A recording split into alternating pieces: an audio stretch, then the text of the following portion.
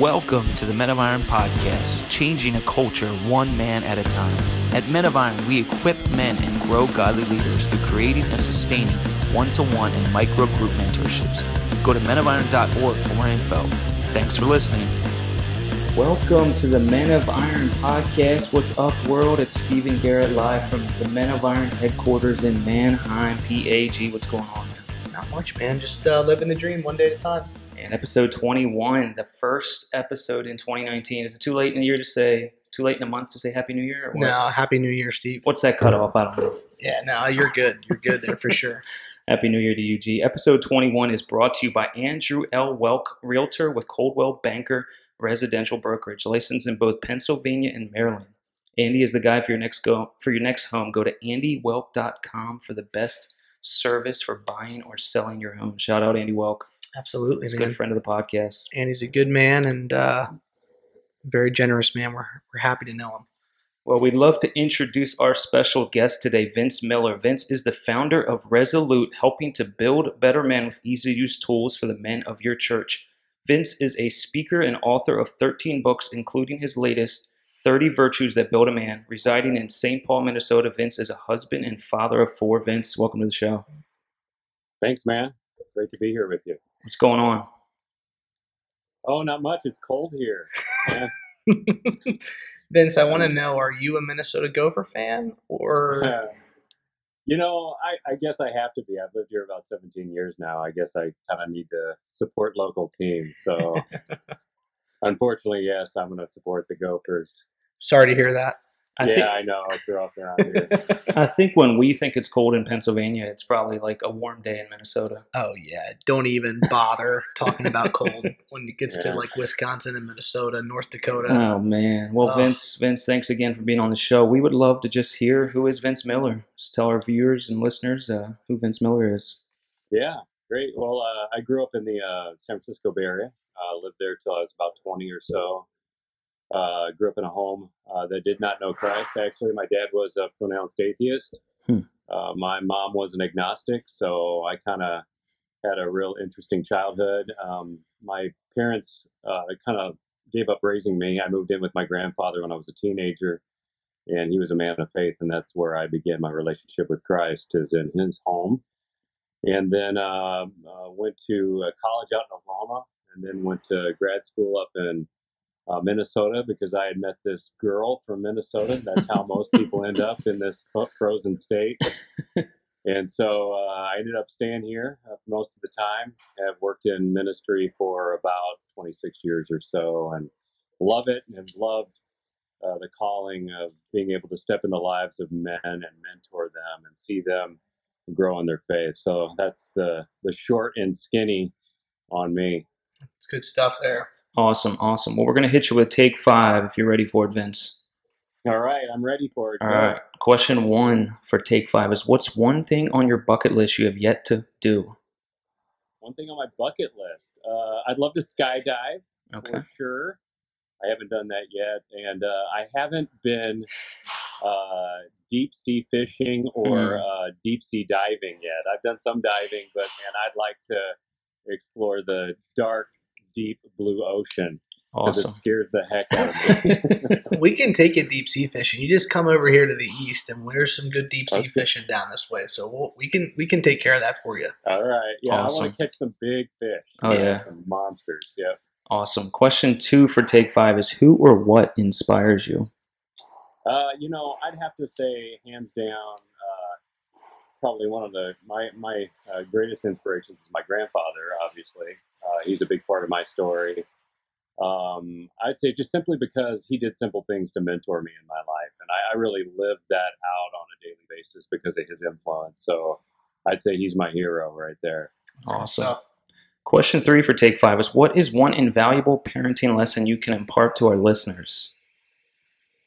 Oh, man, I would say turn every available moment into a teachable moment. I have learned that parenting isn't just a grouping of strategies or tactics or things you really read in a book. It's about being available each and every moment and pouring into your kids as you have time. And I take seriously that old Deuteronomy 6 passage that says, teach as you walk, as you sit, as you lie down. I mean, seriously, just do it as you go. So it's good stuff. That's awesome.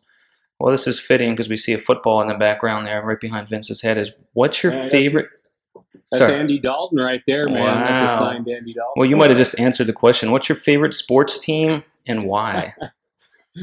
Oh man, I have to go with San Francisco, man. Come on. I grew up in the Bay Area. Grew up in the Bay Area.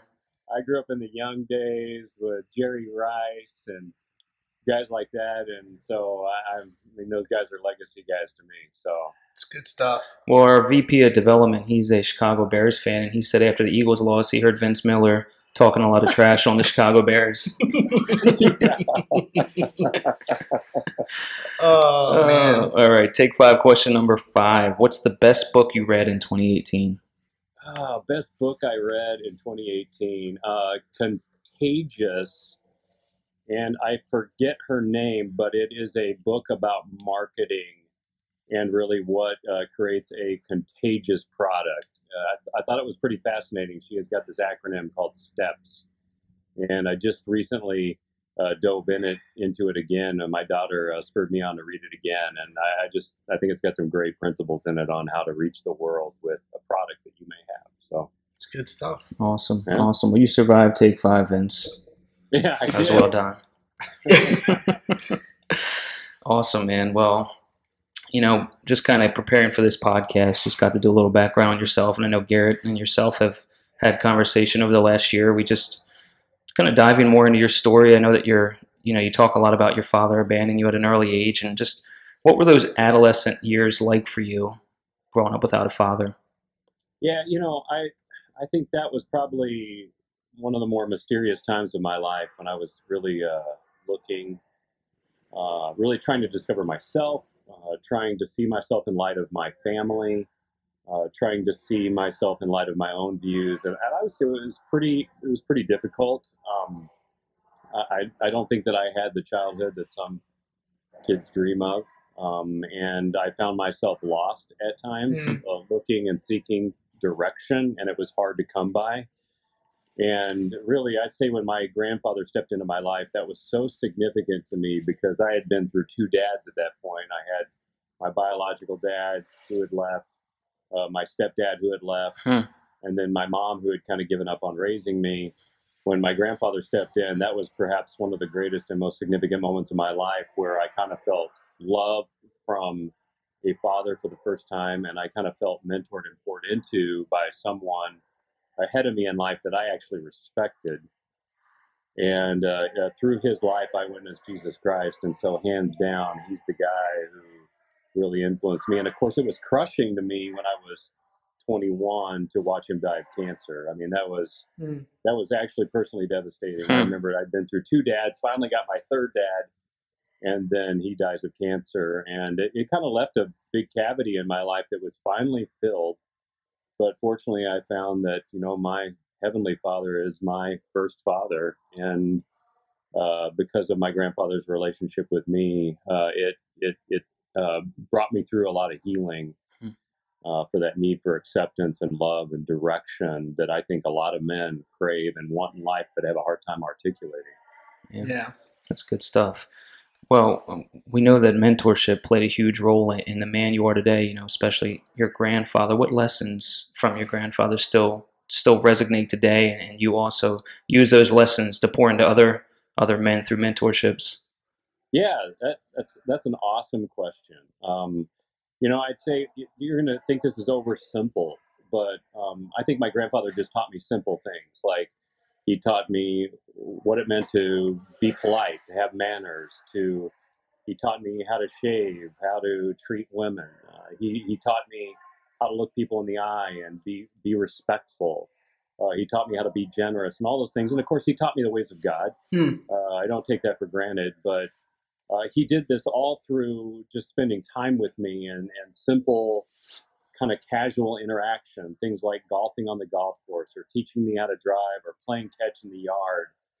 Every one of those moments was critical, I think, for me and as an investment of time. And along the way, he had conversations with me. So there were so many that he had. I can't even tell you which one. I can tell you which one was probably the most valuable to me as a teen was teaching me how to drive. for sure. But the independence that came from that, but was amazing. But there was also the proposition of having discussions with him in the truck when I'm learning how to drive that impacted me forever. So that's good stuff. That's awesome. That's good to look back and reflect, huh? Yeah, it's fun to. I think sometimes we don't take the time to do that. Really, our past shapes our future, but doesn't determine it. Yeah, I've always found it interesting that I just recently went back to a college professor of mine, and I shared with him, some of the lessons that I learned from him, not beyond the classroom. He really took a lot of time to mentor me outside the classroom, and I was like, hey, I learned this from you, and I learned this from you, and I learned this from you, and he was like kind of dumbfounded, but he was like, I never knew that, I was just meeting with you, and it's always fun to go back and tell people, what you've learned from them, and I would say if you're listening and you're watching, and there's somebody in your life that's poured into you, man, take some time to go do that because there is power in that. It's good for you, but it's really good for the other person as well. So yeah, that's so right on because.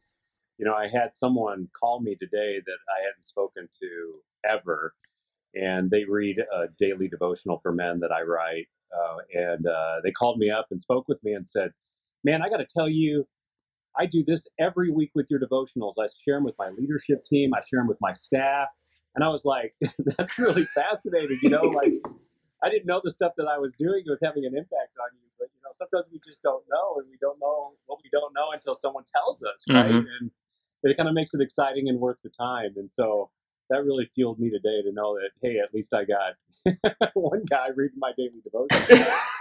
You got one reader, Vince. You got at least one. One raving fan. Hey, that's all that matters. Our thing right here in Men of Iron is one man at a time. So yeah, that's right. That's all it takes. You never know what one man will do, the impact that he can make. So yeah. Vince, we'd love to hear just kind of the beginnings of Resolute. Why did you start it? How has it changed over the years, and kind of what you guys are up to today?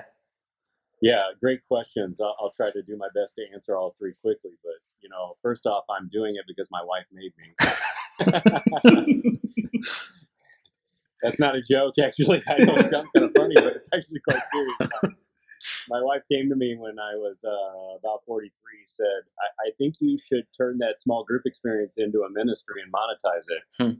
And I said back to her, you're crazy. And she said, Vince Miller, I'm not crazy. She's a lot smarter than you.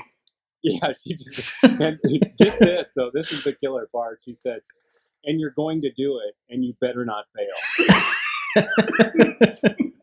It's a good woman right there. Yeah, that was on Valentine's Day, by the way. Wow. So anyway, I felt the fear of God or the Holy Spirit or whatever it was that spoke to me, and I took her up on it. And we had 3 teenage children at the time, and it was a daring proposition to kind of forego a regular common salary and then start a ministry. But that's the reason I started it, and it really began as kind of this idea of mentoring guys in small groups. And, in the first 9 months, we discovered that men were like desperately craving something. It was amazing. I've never experienced ministry growth like it, but we went from having nothing basically to 9 months later having almost 400 guys in 40 different groups. That's good. And it blew my mind, actually. I didn't think it was possible. And then what happened next was we made some small pivots over the years, but one of the small pivots we made was moving more and less doing ministry directly with guys and more resourcing men with writings and blogs and books and small groups, small group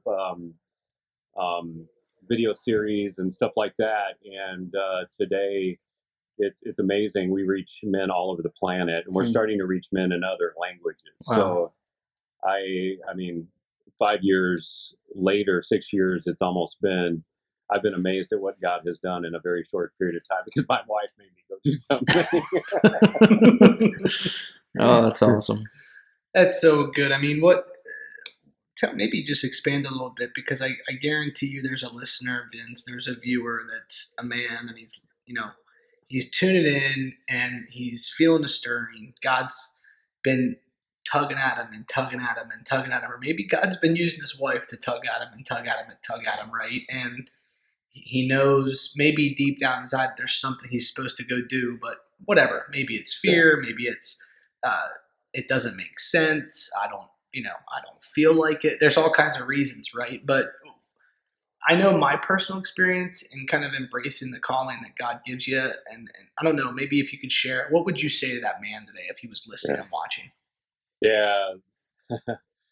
I really appreciate that you asked that, because I get asked quite frequently, how did you go about starting this? And I know what guys are asking. They're not asking necessarily what were the mechanisms or the strategies I used. They're actually asking me, how did I get the courage to go do it? And, some of it was the support I felt from my wife. I might be stating a little bit too strong or embellishing the fact that she did actually make that statement, but I think it did something in me. Me and my wife are very faith-filled people, and we are pretty adventurous, actually. But I remember looking her in the face and going, this doesn't make sense to do this. Like, one of us should have a steady salary, and my wife owns her own business as well. So two of us basically going into, a small business enterprise is a huge risk for our family. And we gave up a lot to do it. But I will tell you, I think that the one thing that many men, I think, fail to do that they should do, or maybe shouldn't do, is just listen to that, bow to the voice of apathy and indifference. Mm. I really think that God has a great adventure for all men, and it's not just me. It's all men. But I think often we bow to the idols of money, bow to the idols of safety, bow to the idols of security. We even bow to the idol of just simple provision. Mm. And we bow to those idols and then forget that maybe God is calling us out on a great adventure. Of course, I think the greatest biblical example of that is Abraham, who was called to go out on a walk. And God said, I want you to go on a walk. And it's like, he didn't even tell him where. And I think we fail to remember that to be men of faith, we're going to have to take leaps of faith. And sometimes they're going to be irrational and unreasonable. And we're going to have to overcome that quiet voice of indifference inside that says, no, this doesn't make sense.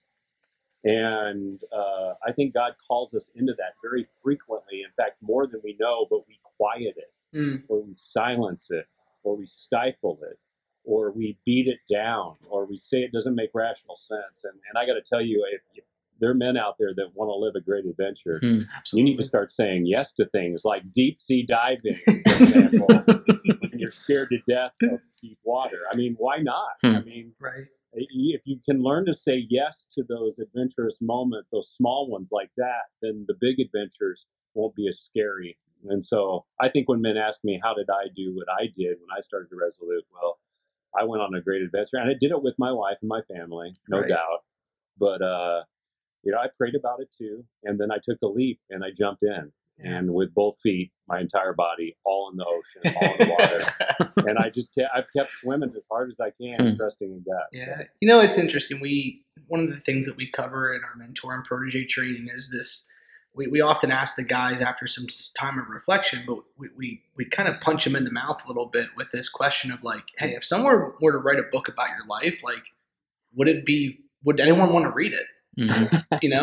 Seriously, would anyone want to read it? And I think we tie that into this whole concept of like, you look at the account of creation in the book of Genesis, and you look at the things that God called these people to do, and the things that he asked them to do, and the journeys he asked them to go on. And there's not a single account in the Word, not one that I have ever read, where God has called somebody to do something and it's been easy. Not once. Never once have I read an account of that. And now, does God provide? And, absolutely. He protects. And yes, but that is something that I often have to remind myself is like, this should not be easy. It probably will not be easy, but that's where I think true manhood comes out, right? And that's in the character and the integrity and how we live that out. But I think there is a deep, deep passion inside of every man. I don't think it's just some. I think inside of every man is this desire to be on an adventure, and to be on this voyage that is a little bit unknown, and to go out into the open seas and the unknown. Yeah, it's scary, but I think there is that desire to be that man in a lot of us. So yeah, that's good stuff, Vince. Why do you think it's so vital for men to have a mentor, or for men like yourself to pour into other men? Why is that so vital? Yeah. Well, I don't know if you guys know John Wooden at all. I hope you do, but he was inducted into the Hall of Fame twice, once as a player, once as a coach, and he used to say these simple things that made people feel stupid.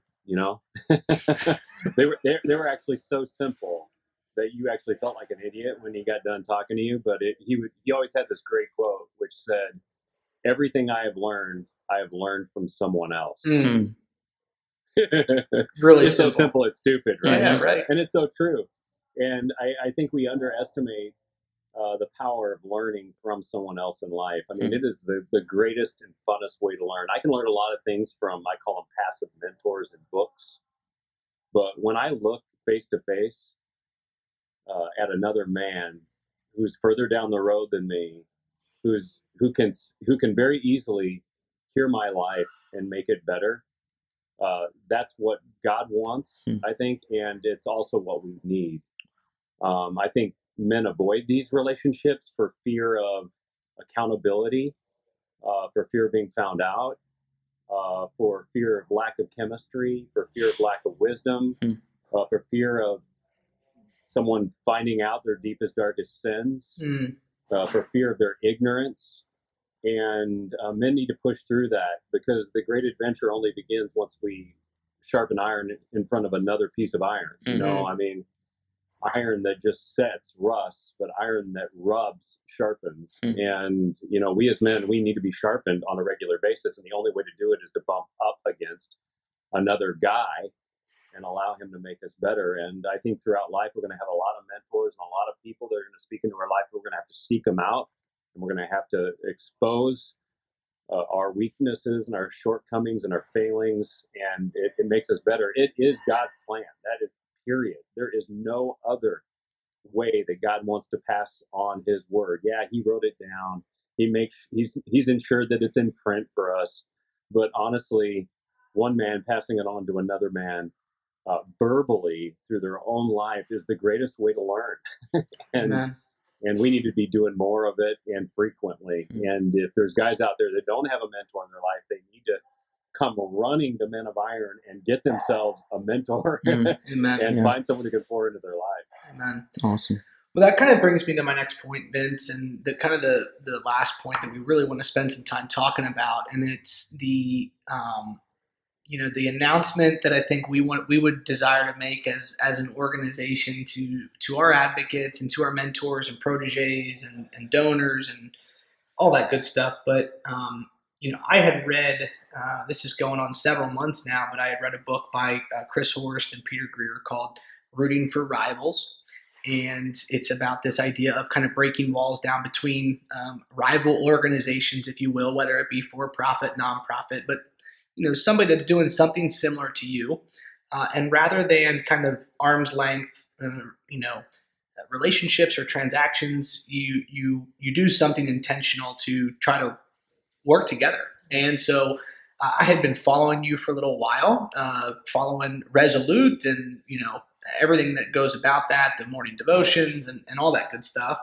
And I'm like, you know what? There's just something about this guy I kind of like. And again, I will be honest, and I'm convicted to say it now, because since I've reached out, it's been great. But it's one of those things where, wow, he's kind of doing what we're doing, and I don't know if I should reach out. And, I reached out, and originally it was for a different reason, but that opened up the door to some conversations. And, hey, how can we work together? How can Men of Iron and Resolute? And as we opened that door, we quickly realized that, wow, this would make sense, because actually my desires for Resolute are different than your desires for Men of Iron. And it really started to make sense. And I don't know if you could just very briefly, there was something that you said in our initial conversation. And once we explain this, then we can get into the project that we're working on. But we started talking and we both started to share our experiences and what it was like to work with other organizations that are similar to us. And neither of us have really ever had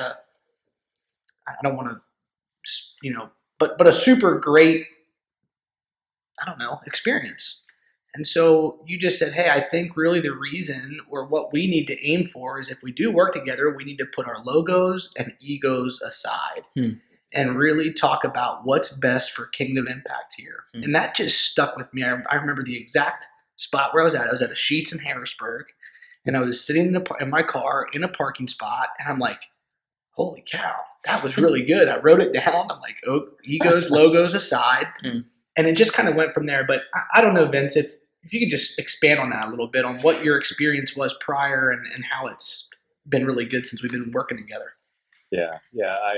First off, I'm excited about our partnership, where it's going and how we're trying to build the kingdom together. But I think us, just like any organization that's out there today in the nonprofit space, lives with a lot of fear, right? A fear about their own existence and preserving themselves. And I think some of that fear is healthy, but some of it is preventative, and it actually keeps the greater church or the greater kingdom from working together.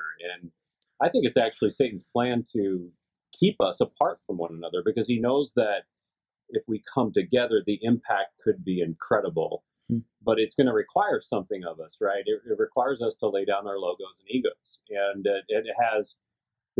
at some place in the proposition, we have to decide that we want a win for something greater than ourselves. And that's hard for a lot of people to make that decision. It's hard for a lot of boards to make that decision. I think it's hard for a lot of pastors to make that decision, CEOs of nonprofits. But at some point, there is greater benefits in us partnering together in the reality that we can't do all things for all people. We can sure try, but if we can become specialists and work together, and I can lay down some of my strategies and you can lay down some of yours, then like the proposition of coming together around a single strategy to impact the kingdom can be great. And as you know, there's a lot of small men's organizations around our country, and they're all doing great work.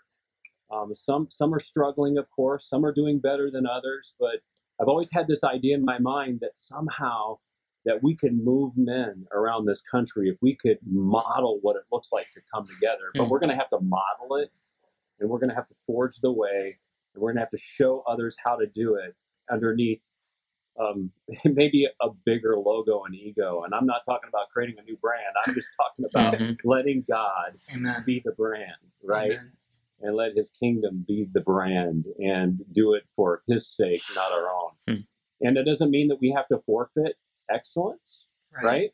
It doesn't mean that we have to forfeit doing things well inside of our own organization. Amen. There's just going to be this place that we're going to say, this space right here is where we're going to work together, and we're going to link arms, and we're going to impact the kingdom across the world. It's awesome. It's amazing. It's all good stuff. And I think what excites me the most about this whole journey was the fact that God was kind of stirring our heart from my perspective and our chairman's perspective on like, hey, we need to go out and we need to seek out and intentionally pour into some collaborative partnerships. And I'm starting to explain this to Vince. And so the whole birth of this came from our staff retreat, Steve. If you remember, we're on our staff retreat for years, for the last, I'd say 2 years in particular, 3 years maybe, is we've just struggled with content and curriculum and resources, and we'll write it and we'll do it. And it was just like we were hitting a wall every time, and people are like, your stuff is not very good, but you guys are good guys and you've got good strategy, but the stuff you're putting out's not real good. And then we get our feelings hurt a little bit, and we go back and make it better. And it was like on our staff retreat this past summer, it was like, what has God called us to do, guys? And we were reminded, hey, God has called us to create and sustain mentorships. That's it. That's why we exist. That is part of why we exist, is to create and sustain one-to-one and micro group mentorships. That's it. And so in that, we realize is our job as an organization is to create them. We're not content developers. We need somebody else's expertise to create the content that goes to support these mentorships. And so that was such a light bulb that went off for us. And that's what spurred this reaching out to you to say, hey, man, we really like your stuff. We want to get our eyes on some more of it, but what would this look like? And here I'm explaining this to Vince. Man, we're praying through this. And Vince is kind of chuckling on the other end of the line because he's like, you have no idea. I've been praying about this. In fact, you were almost like, I've been waiting for somebody to come to me, another men's organization to come to me. And so I don't know if you can explain that or where you were at in that process when we first did reach out. But yeah, I've been in that process maybe a couple of years. I mean, I've gained an understanding that really our organization is about producing materials for organizations like yourself. And I've been looking for someone who's doing mentorship well. And of course, I pivoted toward using language instead of discipleship, more that mentorship protege language like you guys use, because I just think it's more viable and understandable language today. And I just started writing aggressively mentor guides, books, small group guides, you name it. And then when we started having the conversation, I'm going, wow, I'm just now kind of really have refined the kind of the mentorship conversation, the tools, and then we connect, which is very exciting for me because I'm on the other end going, they've got guys and we've got tools. Why don't we just put these two things together, you know? And rather than just try to run our own paths alongside of each other, why don't we link arms and actually talk about what it means for us to bring this together? And I was like, wow, this could be the opportunity I've been praying for a number of years. And so I was pumped, man. I tell you, from day one, I was pretty excited. But of course, you know, I will be honest too. I'm kind of skeptical because I've heard it before, you know, and I'm like, I don't know if these guys are actually going to do this. But then recently we had a more current conversation, you and I, and of course your board chairman and et cetera. And I was like, oh man, they're actually going to pull the trigger on it. So I told my board, of course, and you told your board, and I think we're excited on both sides of the equation. Yeah. So just to kind of give it a little bit more context for viewers and listeners that are tuning in, it's this idea that, you know, Men of Iron and Strong 27, we've been following the 5F model. It doesn't mean it's the only model out there. In fact, I think, Vince, you use an 8F model, or I believe. And yeah, so, I have more Fs than you. But faith, family, friends, fitness, finances. And so the goal was to create a lot of content and curriculum based around these 5Fs, but in a way that is simple and yet thought-provoking and that creates conversation. No content and curriculum, in my mind, can sustain a mentorship. The mentorship is sustained by real life, genuine, authentic conversation, just like Vince explained earlier, this idea of iron rubbing up against iron. And that's where transformation starts to take place. But how can we support those meetings and how can we support those mentorships in the process? So I told Vince, hey, we're kind of looking for this. He's like, hey, no problem. I've already got a ton of content. I think we can kind of customize some things for you guys. And so that's what we're doing. Vince is working in the very beginning stages of creating the content and writing, and we're really excited about it. I think what's really cool to kind of keep in alignment with this collaborative partnership, I was driving across the Pennsylvania Turnpike, and Vince and I are having this phone call, and he's going a little bit more in depth about, well, here are our options. These are the options that we've got, and you hire me, and you own the content. I write it. You own it. You use it for yourself. I can't use it. He said, I'd prefer not to go that route, but that is one option. It's probably going to be a little bit more expensive for my services with that route.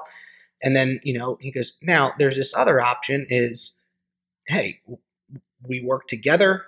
We collaborate. I write. We co-brand it. It's on a Men of Iron guide written by Vince Miller.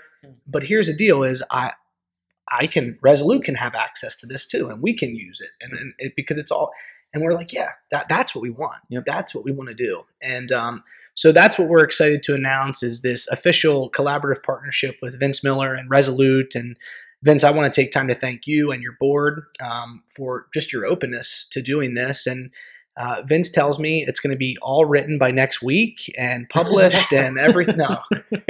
Thanks, Vince. You're welcome. But we're seeing this as taking a good portion of 2019 to work through with some releases, hopefully throughout the year. And we're super, super excited about it. And I know Vince is currently working on the family section of things. And so mentors and proteges in Strong 27 that are listening up, you guys have something to look forward to here. And Vince, it's been a pleasure to work with you, man. We're looking forward to getting our eyes on the work.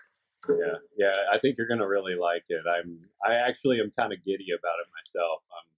I'm getting close. So sometime this month, you're going to see something from me. And I think you're going to really be pumped about how it looks and what guys are going to use it to do.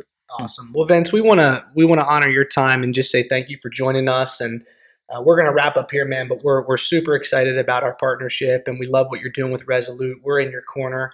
And I believe I was just telling this to somebody the other day. I said, I just have a feeling that this is just the very beginning of something really, really big for the kingdom with Men of Iron and Resolute. And we need to get you into Pennsylvania and get you some warmer weather. So we're going to make that happen soon.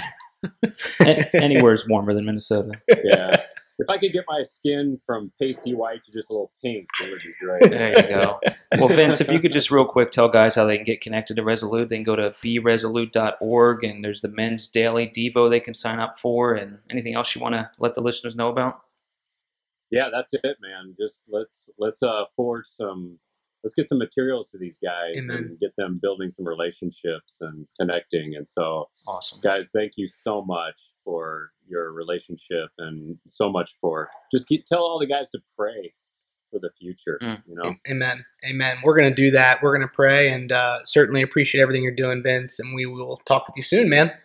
Okay. Thank you. Take care. All right, man. That was good stuff. Yeah, Vince is the real deal. Yeah. He should probably join our board or something someday.